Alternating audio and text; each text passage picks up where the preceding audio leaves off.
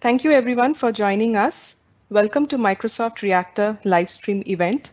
My name is Rashmita and I'm the Bengaluru Reactor event planner. I would now like to welcome Jaya Mathew, our speaker for today's session.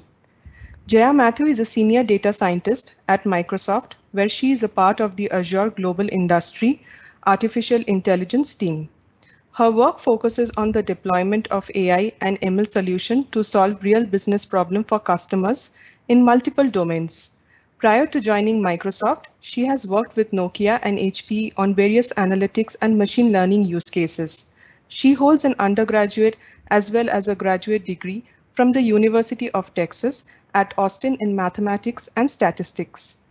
Today, Jaya will cover natural language processing, transfer learning, and BERT models. The session will run for approximately 50 minutes and 10 minutes of Q&A session. Jaya will try to answer all your questions at the end of the session. Next slide, please.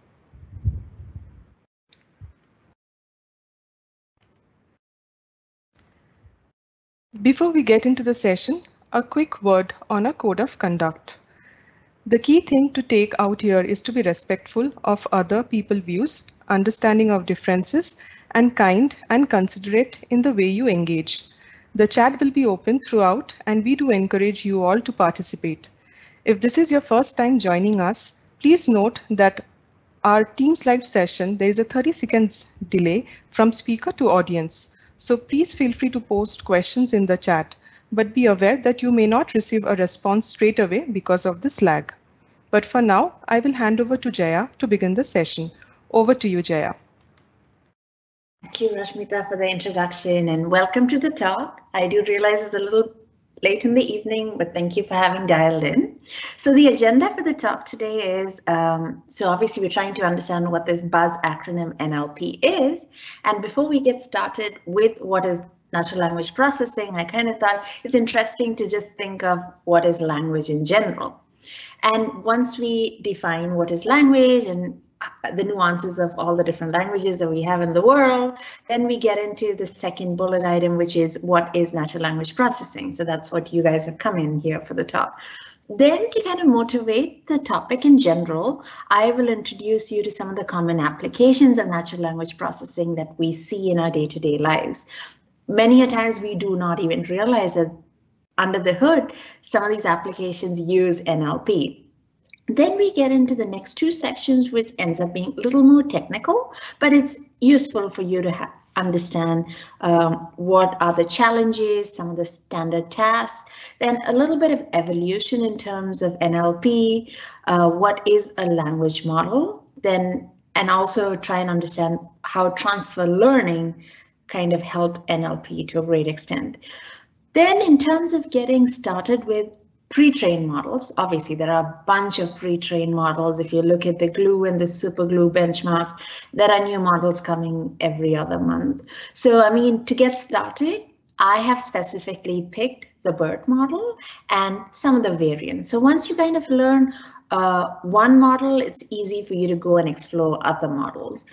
Then we get into the more applications, customizations, etc. So there are a bunch of out-of-the-box APIs available, which might help you in your NLP use cases. So I would be focusing on some Microsoft APIs that I have used extensively.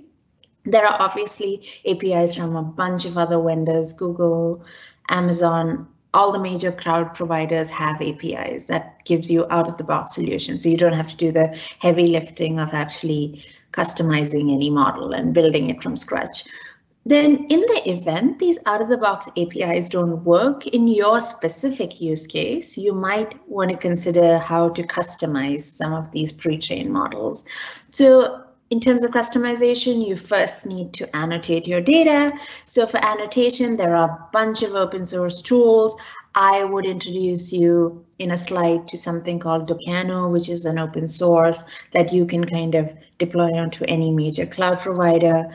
Then once you annotate your data, then you're ready to kind of use some of these pre-trained models. So our team has built an NLP open source repository that I'd give you the links to. It has a bunch of Jupyter notebooks, which would help you get started in your journey of learning and demystifying NLP. Towards the end, I would wrap up with some useful links in the event that you're actually interested in exploring the topic further. And like Rashmita said, we should have about 5 to 10 minutes at the end to address most of your questions. Okay, so now let's get started with the fun part. Like, I mean, all of us communicate every day, and you know, when someone asks you what is language, you're like, okay, I don't really know how to define language. So one of the things is all social animals, be it bees, whales, dogs, cats, all communicate with one another. But interestingly, only humans have developed a language which is more than just a set of prearranged signals. So when and how this special talent of language developed among us human beings is impossible to say, and it's generally assumed that this was a long process of evolution. So if you do want to read more about it, there is a link on the history of language. Now, throughout my slide deck, I typically have links. So if you're interested in learning more about the slide, where I got the content and anything, you can actually look at the slides. So on the right is this really sweet graphic, which kind of gives you a list of world language families. So interestingly, there are more than 7,000 spoken languages. And languages come in families. So you have the Indo-European, the European, the Indic, the Slavic, the Germanic, the Uralic, etc. So it's kind of interesting to see how many languages we have and how it evolved into different groups of languages. Okay, now I came across this really sweet graphic on what is language and why is it really important. So language is some sort of, it enables us to communicate in a very meaningful manner. So there is obviously communication, which is a one-way communication where I can tell you something or you can tell me something. Then there's obviously the two-way conversation where, you know, two people interact, multiple people interact, and both sides feel understood. Then once we understand and we communicate with one another, this leads to collaboration. So we can think, plan, and make decisions together. And then because of all that, you know, you can, I mean, engineers make bridges, scientists do research together, etc. This leads to co-creation as well as joint activity of making and doing things. So language in general is not a very simple topic. So this is just a couple of slides introduction of what is language. Now let's get into the buzz acronym, NLP, and demystify that a little bit. So what is this NLP? So NLP stands for Natural Language Processing, which is a branch of artificial intelligence that deals with the interaction between computers and humans using natural language. So if you kind of think of the two domains that overlaps in this, it's linguistics, like everything to do with language and grammar and stuff like that, and artificial intelligence, which is more like all the machine learning AI. Now, what is the goal of NLP?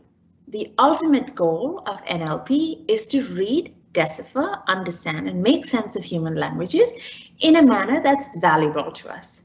So most NLP techniques rely on machine learning to derive meaning from human language. So in one slide, it is like when computers can speak human, every human can speak with computers. So I mean, typically when you think of computers, it's one of these things where you have to code and program. But now if a computer can understand what we speak to it, or which is more natural for us human, it just makes it accessible to everybody. Okay, so now let's get into what are some of the common NLP applications. So most of us have seen this. Sometimes it's annoying when this predictive text comes. So in all our mobile devices, when we type an email or a chat or a WhatsApp, there's always predictive text that comes in the little, little bar above your keypad. So essentially, I'm typing something, and the moment I start typing YOU, it immediately prompts, are you trying to type yours, etc. So this predictive text, how does this come in here? So this is NLP under the hood. Well, I do agree sometimes the predictive text is annoying because it autocorrects and it's not what I really want, but it's learning under the hood. Then all of us use some sort of Zoom calls, Teams for pretty much most of the activities that we've done for the last 1 year while working remote, connecting with our families, etc. In these apps, we have the option for live captions where, people who have issues with listening, disability, or just need to see the captions or subtitles, then that is there. So that is pretty much another NLP application under the hood. Then we all use search engines, especially Google, Bing search, where in the search bar we kind of type out a bunch of words. So this is a screenshot where I pretty much have started typing what is deep, and the moment I type in the first two alphabets, LE, it immediately prompts, are you trying to say learning? Is learning the word you're looking for? So essentially it also gives you other suggestions. Well, are you looking for deep learning software, deep learning AI, deep learning in education? So what is it that you're looking for? So essentially, it's enabling me to be more productive in my search. It's helping me discover different areas of deep learning if I'm totally new to the topic.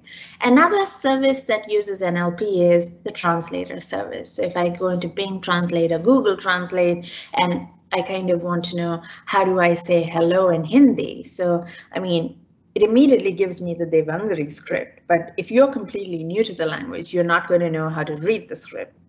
So it also has a transliterated option, which is more like the script I know how to read. So I know it's namaskar. That's how you say hello. Now, if you do not know how to say it in the native accent, there's also an audio option, as well as it gives you suggestions on how to use it in a sentence, etc. So that's also NLP. Then we all use social media these days. So if you look at Twitter, LinkedIn, so I mean, if you have actually listened to a song stuck in your head and you want to try and find out the artist or the title of the song, the Google app actually lets you hum the tune and will kind of help you figure out, who is the singer, who is the artist, the title, etc. And then I can actually find the song that I heard in the radio channel or FM or wherever.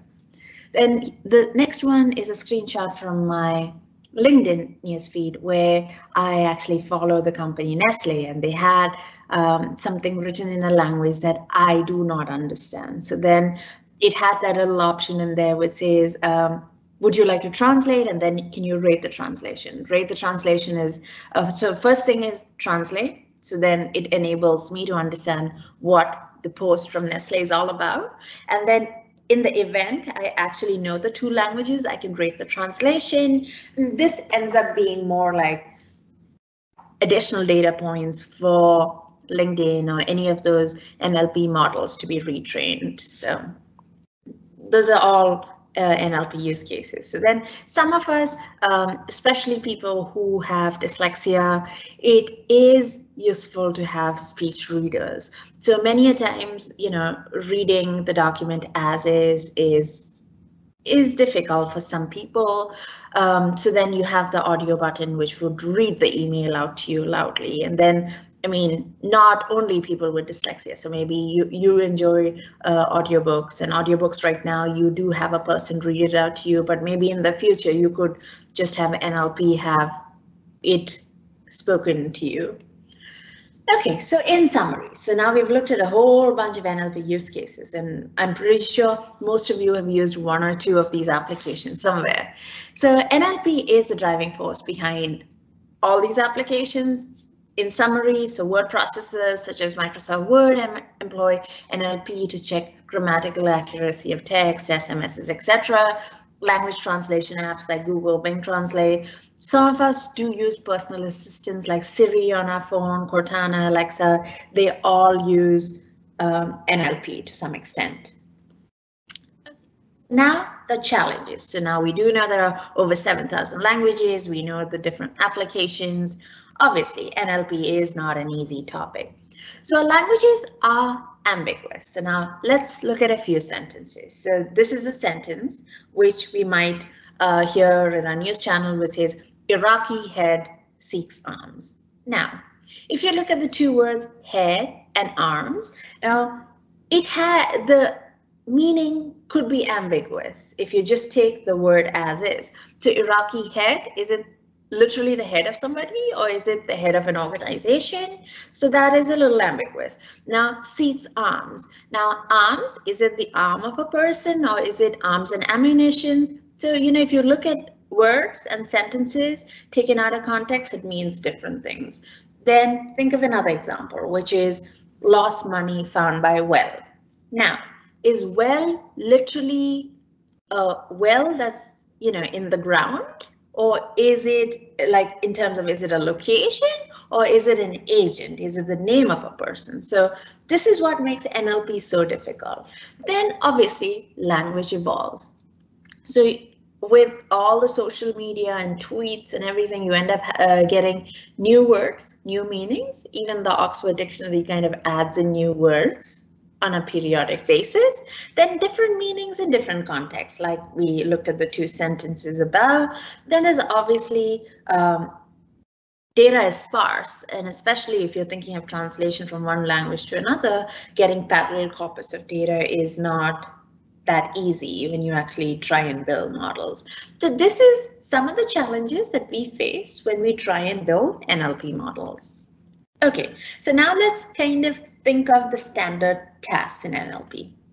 So NLP tasks can be grouped into two groups. One is a natural language understanding task, and the other one is a natural language generation.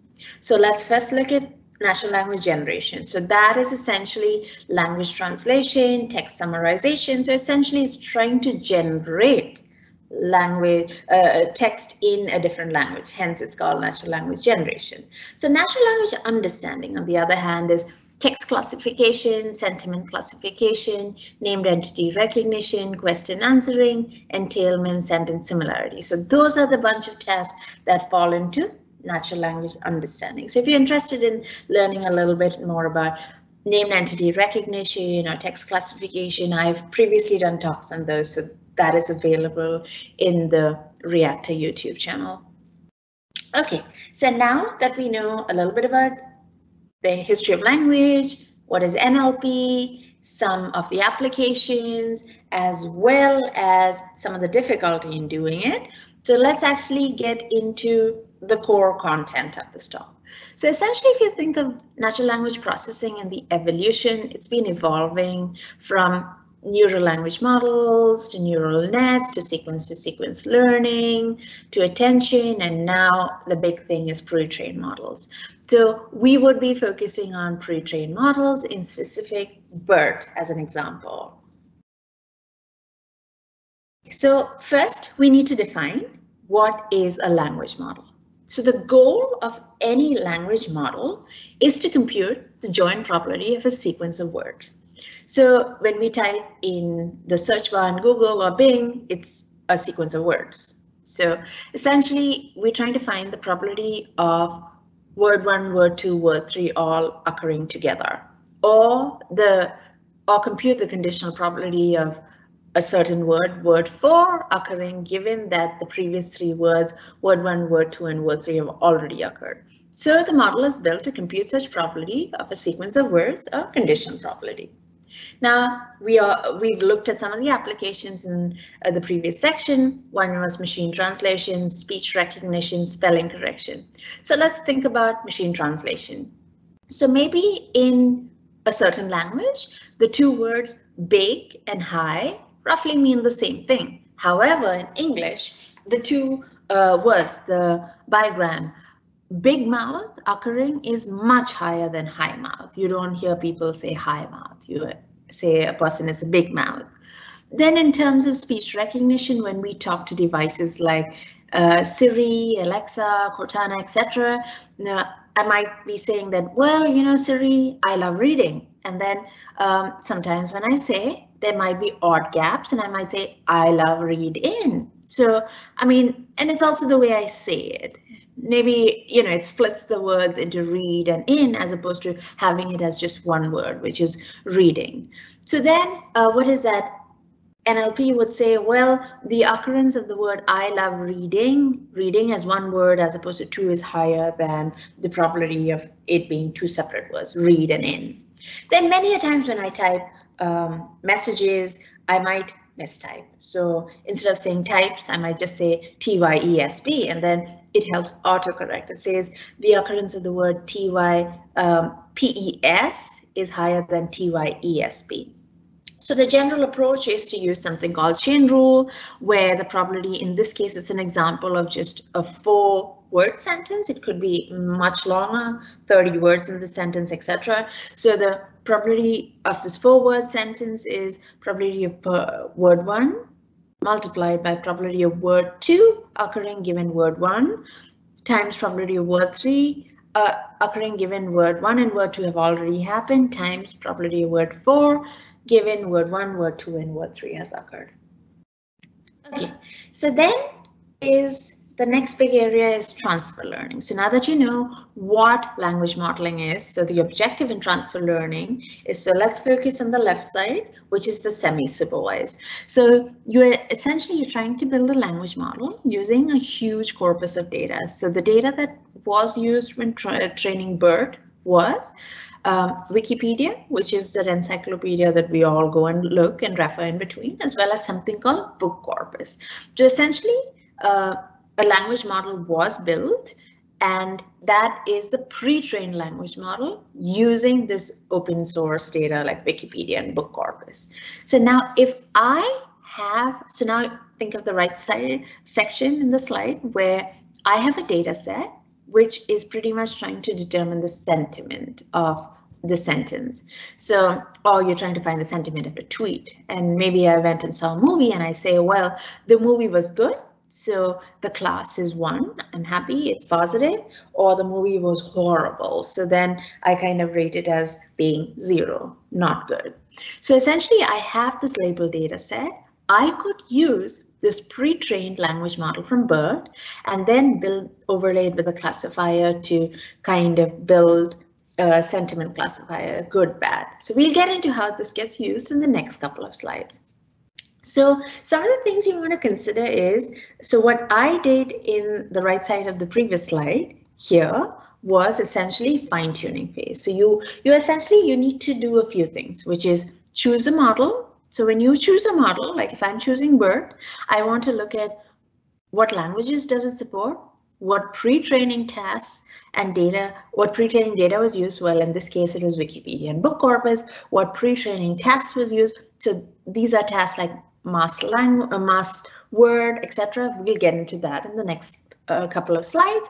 Then you want to look at model size versus quality. So there is this false notion that bigger the model, better the quality. But many a times, you know, even if the model is not the biggest, you still are able to get quite good quality. So, now there's a huge focus on not necessarily using the biggest possible model because you're thinking of carbon footprint, greenhouse emissions, etc. And you don't want these models running forever and, generating a whole lot of carbon in some data center.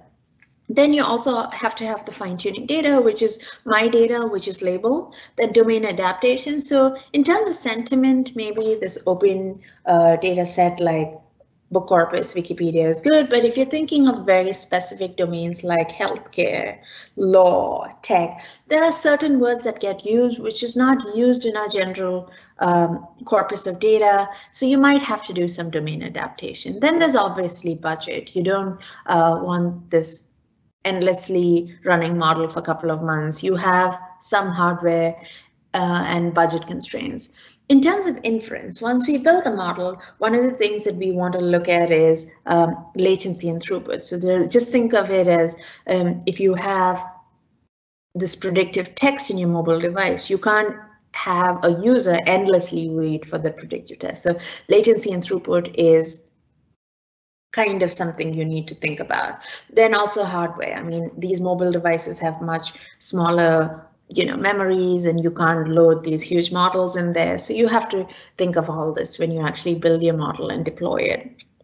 Then, like I alluded to earlier, when you think of choosing your model, you want to look at natural language support. There are more than 7,000 languages. So now there are obviously high resource languages, low resource languages. So in terms of high resource languages, you might be able to get specific English to French models and French to English, but maybe some certain languages which are rarely spoken, used, those are called low resource languages, and you may not actually find this model specific. You might have to fall back on a pre-trained model which just generally supports the top 100 languages, etc.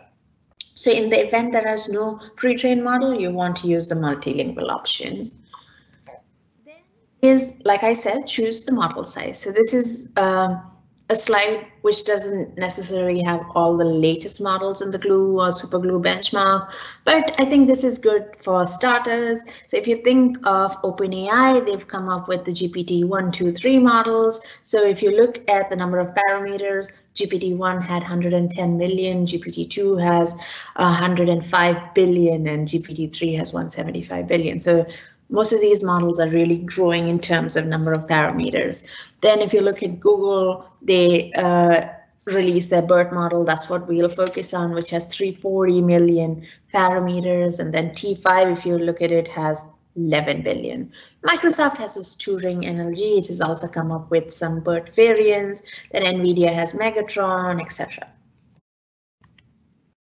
So now in terms of models, I would give you an introduction on BERT, but once you learn one kind of pre-trained model, the rest are very, very similar. So what does BERT actually stand for? BERT stands for Bidirectional Encoder Representation from Transformers. So we will be focusing on the BERT model from Google, which essentially has 340 million parameters. If you want to read a little bit more about BERT, there is the link to the Google AI blog. You can read it straight from Google and read the paper. So essentially it has the two steps, which is the semi-supervised learning step where you're trying to build a language model from data which is book corpus Wikipedia, and you build this BERT model. Then in the supervised step, I have my data set. In this case, I'm trying to classify emails as spam, not spam. And then I use the pre-trained model from step 1, and then I build a classifier to determine if it's spam or not spam.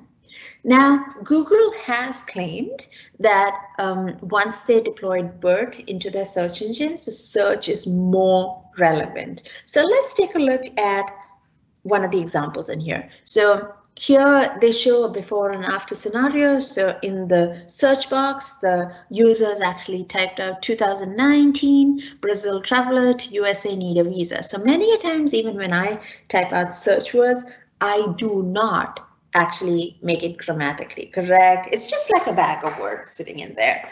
So then if you look at before BERT was actually used, what Google shows as the top result is a Washington Post article, which kind of says that US citizens can travel to Brazil without the red tape of a visa. Now, that's not necessarily, if you look at the context of the search that I did, is pretty much like, I'm a Brazilian traveler in the year 2019. Do I need a visa? Or is there like a visa waiver program and I can travel? So if you see, after BERT was deployed, they say that they're very accurately able to give the top result as the US Embassy Gov website in Brazil, BR, and the visa section, and it'll tell you about tourism and tourist visa and if you need to apply. So if you see, the search result is more relevant. Another example is if I'm searching for math practice books for adults on the right side. So before, essentially, it just gives you an Amazon link to math practice for grades 6 to 8. Now, 6 to 8 is not necessarily an adult. However, after BERT was deployed, it kind of says that, so these are screenshots from Google's blog where they've said that their searches is improved. And now after BERT was deployed, it takes you to the Amazon website for math for grown-ups. So I'm an adult, I want to revise a little bit of math, and it gives me suggestions for books that I could consider. So now BERT actually heralded this NLP's ImageNet movement. So if you want to read about BERT, you want to actually refer to the paper by Devlin et al. From Google AI language, and you find it on archive actually. So then some of these illustrations are from a blog by Jay Alamar. I've given the link to it. He has a YouTube channel as well as a bunch of blogs that simplifies some of these very hard concepts very well. So most of these models are pre-trained on massive amounts of data and fine-tuned on specific tasks. So we'll get into what these models actually entail. So BERT uses something called a transformer architecture. So now if you don't know what a transformer is, you want to go back and listen to what is encoder, decoder first, and then having an attention layer, and then come into transformer. So if you're new, you want to go back and read that because this slide may not be very easy to grasp. So essentially transformers have something called 6 layers. So BERT base and BERT large have much more layers. If you look at it as 12 and 24, then feed forward network size for transformer was 512, but BERT base and BERT large, it kind of in BERT large it doubled to 1024. Then they have something called attention heads. And if you read the paper from Google, the pre-training of deep bidirectional transformers, it kind of gives you a little more explanation about attention heads and etc. Now, what was the change that they did? So they obviously, if you can see in the table, they have more parameters, they have segment embedding, and they have something called the CLS token. So they obviously have a semi-supervised learning, and then the task used to train the model was a masked word prediction and the sentence following task.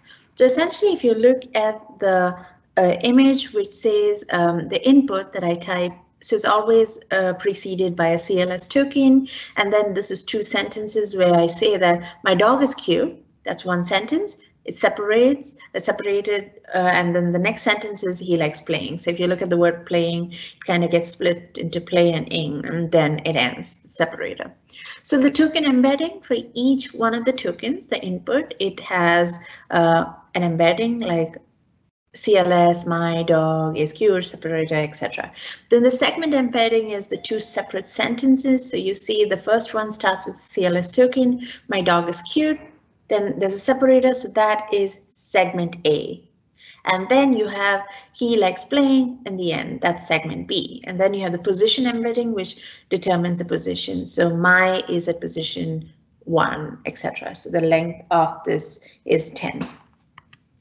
Okay, so now in terms of pre-training, the previous approaches, so they have a bunch of models, Elmo, GPT, all those other models use language modeling tasks, which is to predict the next word to pre-train the model. However, BERT, like I said, uses masked language model and sentence following task. So now let's actually try and understand what this masked language model means. So essentially, if you look at the image on the right, so if the input is you have the CLS token, and let's stick to improvisation in this skit. So now you mask this word, which is improvisation. You send it to the BERT model. You have the feed forward network and a softmax, and it's trying to predict this masked word, which is it says that with 10% probability, I kind of think that this masked word is improvisation. So that's how it trains the model. So what BERT does is it replaces 15% of the tokens with a mask. And then some tokens also randomly replace, and the pre-training task is to predict the missing replaced tokens. Okay, then is the sentence following task. So what is the sentence following task? So if you look at the image in here, so you have 2 sentences, which is the man masked to the store as one sentence, sentence A, and the sentence B is penguin masks are flightless birds. So does it logically make sense that this sentence follows the first sentence? Sentence B follows sentence A logically. So then essentially you have the masked as well as it's trying to predict if sentence A follows sentence B follows sentence A. So then if you look at the classifier in here, it says that now 99% probability, no, the sentence B does not logically follow sentence A. So this is how the pre-training was done. Then in terms of classification, the CLS token that we actually add to the beginning of our sentence can be used as a classifier. So BERT network is used for feature representation of the whole sentence, and the CLS is used for classifier, and this is similar to the convoluted neural network architectures where there's a backbone network and feature representation. So now BERT can be adapted to do different tasks. So the CLS token can be used for different things.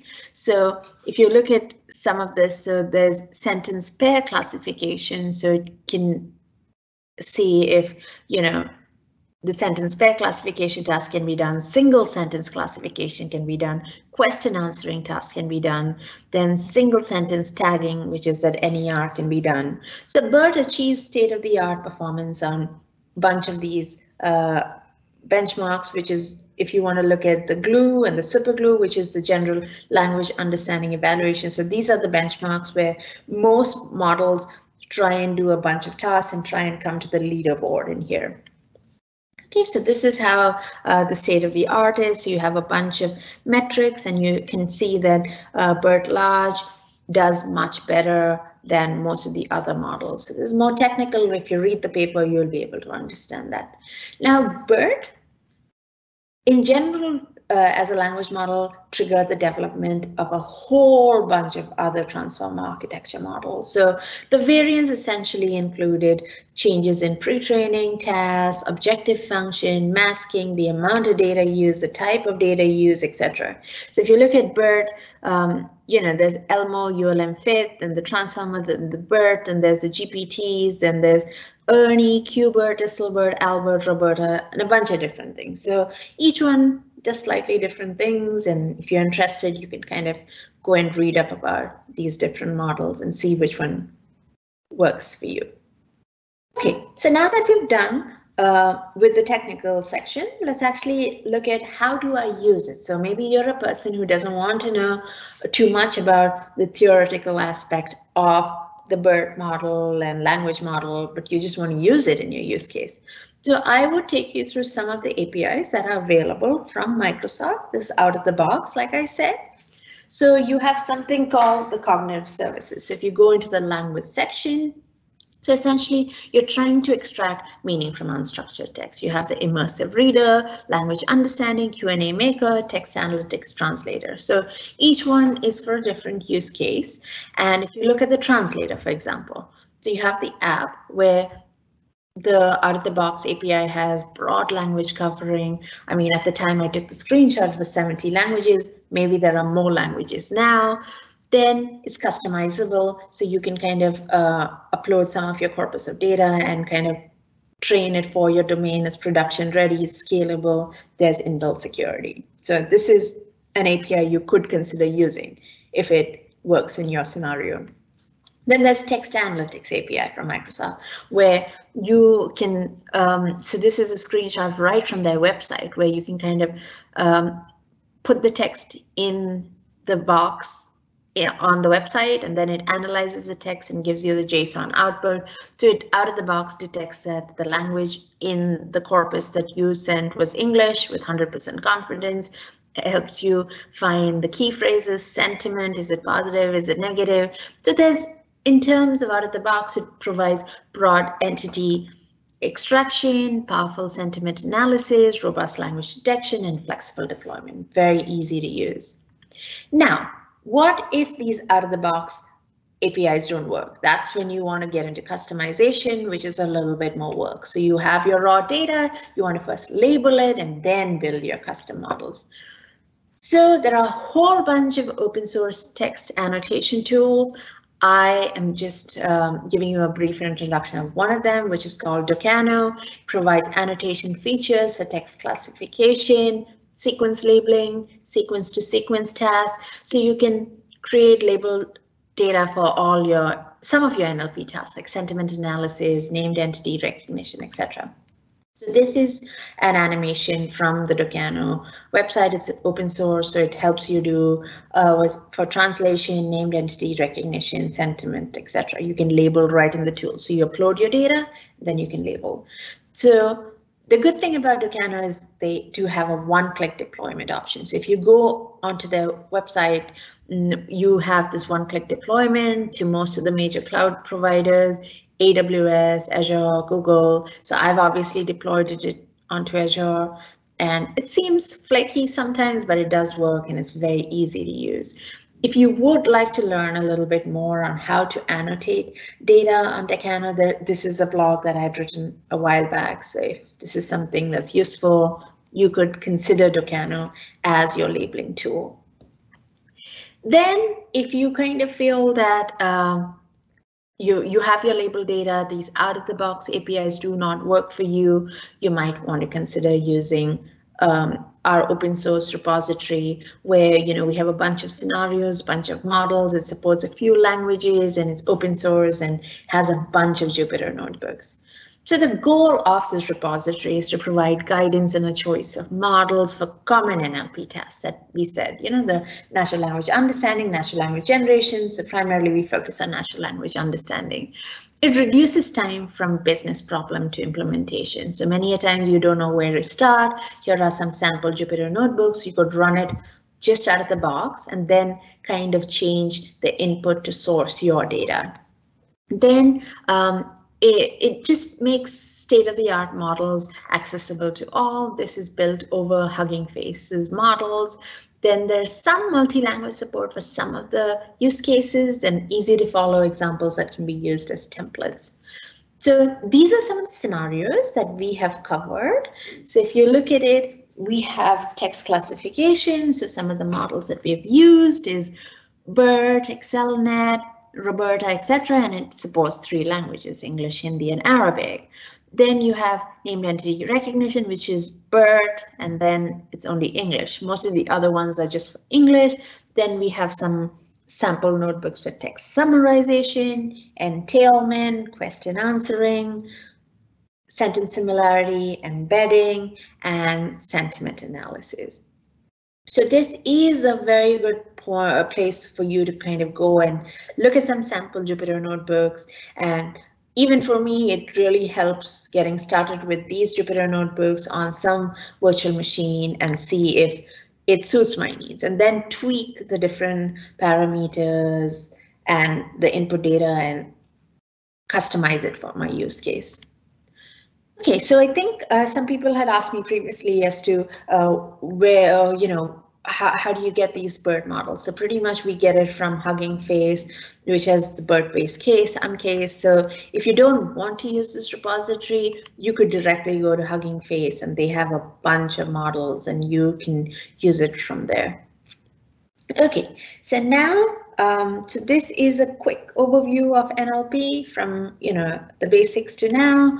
I would like to leave you with some useful links if you're interested in learning more about it. So there are some online learning options from Microsoft. So there's a bunch of Microsoft documents where you can explore natural language processing, and that's like a learning path with 4 modules, which takes roughly around 2 hours. Then if you're interested in using something called cognitive language services, that's about 3 modules, should take you about 2 hours. So some of these are just 1 to 2 hour modules that you can learn on the website when you have some time. And then you can also process and translate speech with Azure. So these are some of them. If you go to the docs and the learning section, you can find a bunch of other options as well. Then these are some of the further reading links. So you have some of these are the repository that I told you about, the Decano tool. Then these are some blogs from our team. Then Google AI blogs, because we focused on BERT. Then this is the paper, the BERT paper on archive. Then these are some of the other websites that I took screenshots on the number of languages in the world, as well as I told you that Jay Alamar has a bunch of very nice illustrations. He makes the topics so much easier for all of us. So then this is the glue benchmark. Like I said, most of these pre-trained models are trying to beat one another in terms of performance. So they have something called a glue and a super glue benchmark. So it's a bunch of tasks and each of these models are trying to outperform the other. So then Microsoft Research has their Turing models.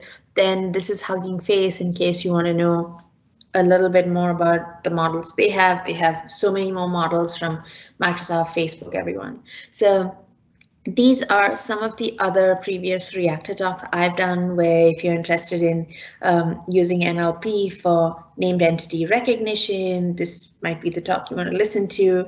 Then if you're interested in text classification, or if you're interested in machine translation. So that is the end of my contents, and I'll hand it over back to Rashmita to wrap up the talk. Thank you, Jaya, for the session, and thank you all for joining us today. I have shared the link to our feedback survey in the chat. Do send your feedback. It will help us to curate topics that better suit our audiences. Also, if you would like to watch this session, a recording will be uploaded to our YouTube channel in the coming days. For more session, please visit to our Reactor Bengaluru website link. We have time, so if you have any questions, you can please feel free to drop your questions in the chat box, and Jaya can take it. I think we are not getting any more questions, Jaya. So thank you once again. Thank you, everyone, and have a great evening. Thank you.